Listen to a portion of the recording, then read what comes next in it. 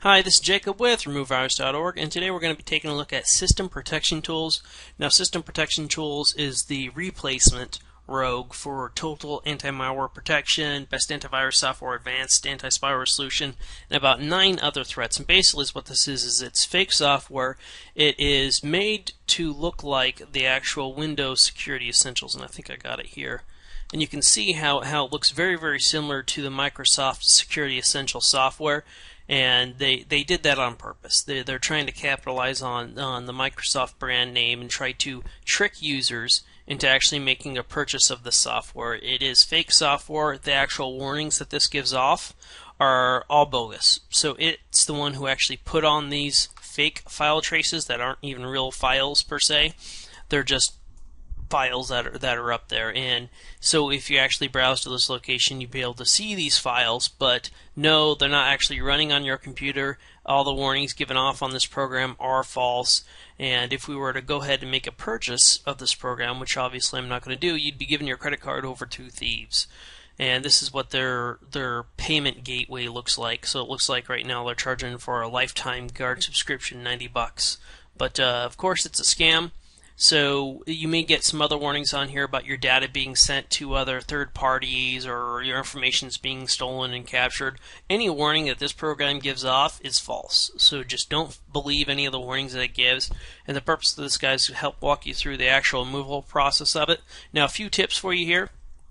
All you really have to do is kill off the main executable that's running this program. So if I were to open up the Task Manager, I'm going to hold down Control, Shift, and Escape. And that'll bring up the Task Manager. Now, if the Task Manager is blocked for you, what you can do is reboot your computer, and the second you log back in, you should be able to bring up the Task Manager right away before the System Protection Tools program actually starts. And if that happens, you'll be able to actually look at the file in here. And mine happens to be named SP085 underscore blah blah blah blah blah. Yours will not be named the same, but it will be something extremely similar. So if I were to go to that, and I can right click on this, say open file location, and what it's going to do is it's actually going to open up the file location for me, which I actually had opened already, right here in the background. And so the folder location is going to be /program data, which is a hidden folder, and 085, yeah, basically the file name. So if I were to go to program data, here's another thing that you can just simply go to, is the program data, and all the folders here will be already hidden. So what you can do is go to your Windows Start button. This is if you can't bring up the Task Manager. Go there, C drive, sorry. I'm going to type in hidden, and it's going to say show hidden files and folders. I'm going to bring this up, and then right here I'm going to make sure that this is checked, show hidden files and folders. By default it's not shown. I'm going to say show hidden files and folders, hit apply, hit OK. And now when you're on your C drive, again one of the warnings that it gives off. Yes, I'll continue unprotected. And now that I'm over here, I'd be able to browse through the files, and you're looking for a folder that does not make sense at all. And a nice way to do this is just to sort by the date modified. And right here I can see, well, today is 5/22, and today was the day I got the infection, so chances are, hey, that's probably it. And you know what? That's probably something to do with it too, right there. So what I'm going to do is open this file, and here's the files that are running. Now you cannot delete a currently running file, but what you can do if you had Task Manager already open is you can select the file and go ahead and end the process. Yes, I want to end that process. So that client basically just went away. Now I can go ahead and I can right click and delete this. Now if the program is running and you had to manually browse down to the file path, you cannot terminate it. So basically what you can do is you can just right click on it and hit rename, and rename the file to whatever you want to rename it to. It can be anything you want, and delete whatever you can in there. Again, you cannot delete a file while it's in use. But now, if I were to reboot my computer, it's no longer going to be running because I changed the file name. So now that file name is different, I'm good to go.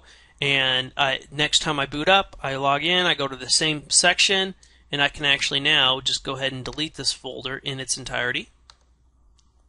Delete. Yes. A few other tips for you too as well is you can go to use the system restore, and to do that you can boot either into safe mode or regular mode. Really doesn't matter. You probably have a better chance of getting system restore to work properly in safe mode, and just type in system restore and it'll come up, and you can follow the system restore prompts, and basically you're just taking your computer back in time just a few days before you had the virus infection. That oftentimes will get rid of this threat too as well. And if you want to just go in and delete it without having to worry about renaming the file, you can boot into safe mode. If you're in safe mode, this virus threat isn't going to be running anymore.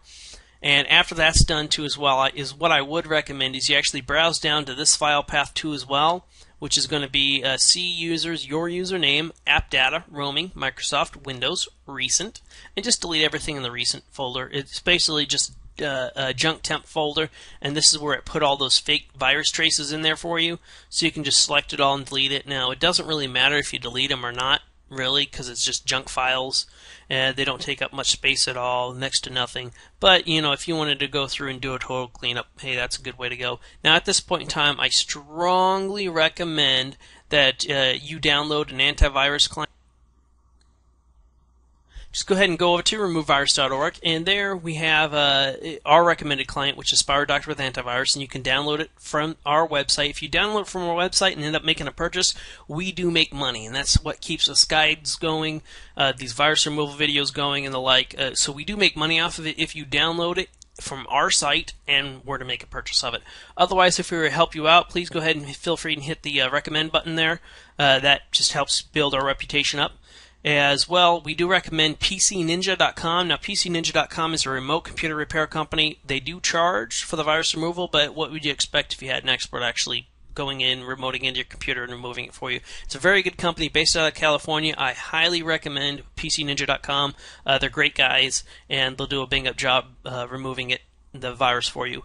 And again, be sure once you remove the virus to run a full virus scan. Like I said, I like SpyroDoctor the antivirus. That's the best way to ensure you're not infected with any other viruses. And if you are having problems removing this thread, you can download SpyroDoctor with Antivirus 2 as well. You're better off booting into safe mode with networking and downloading it, installing it, updating it, and then running it in there. And if you have any questions on anything I said, we have a great how to guide section that talks about how to boot into safe mode, how to terminate a running process, and basically everything I covered that I didn't go into grave detail on, it's right there in the how-to section.